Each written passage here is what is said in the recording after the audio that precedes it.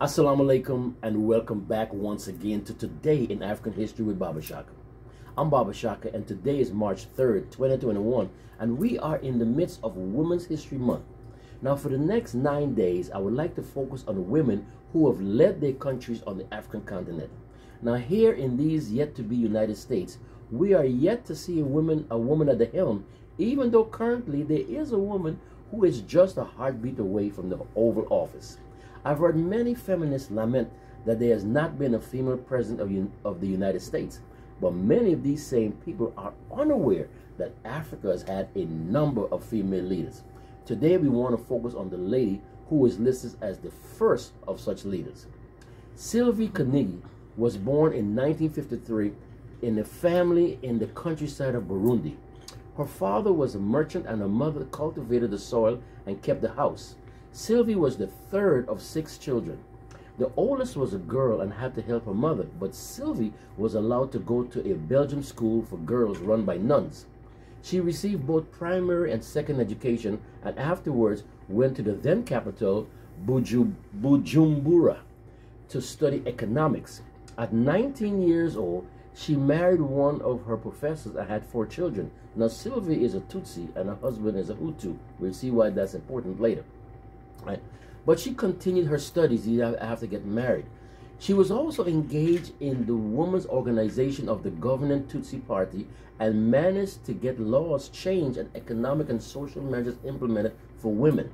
She headed the group in the capital and was a member of the National Executive Board of the Women's Branch. After Kinigi graduated from Burundi University, she got a job in Burundi Central Bank and at the same time taught at the university. In the bank, she was promoted and was given responsibility for research and studies. In 1991, she became advisor to the Prime Minister and was responsible for reducing military expenditures and carrying out an economic reform program. Now there was armed conflict between the Hutus and the Tutsis until 1993.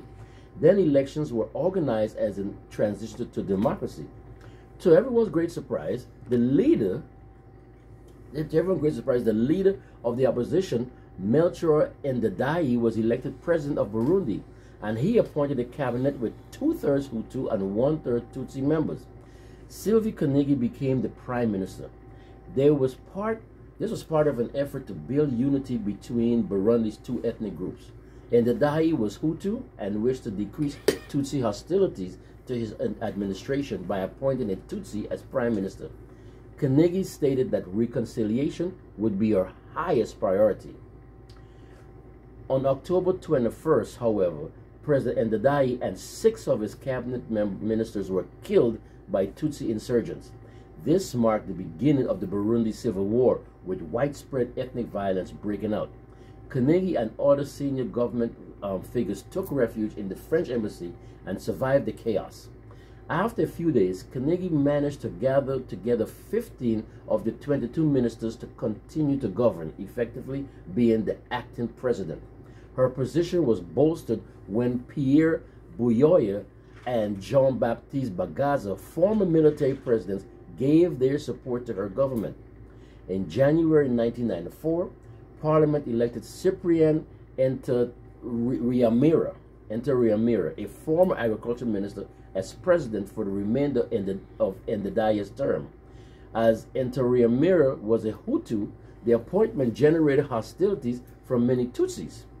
Kinigi, however, recognized Ntaryamira as president but resigned as prime minister when he was inaugurated. She was the object of criticism, attacks, and threats from all sides, and it was not long before she left the country. In February, she was replaced by Anatole Kenyakiko, another Tutsi. In 2004, Kinigi was working with the United Nations Development Program.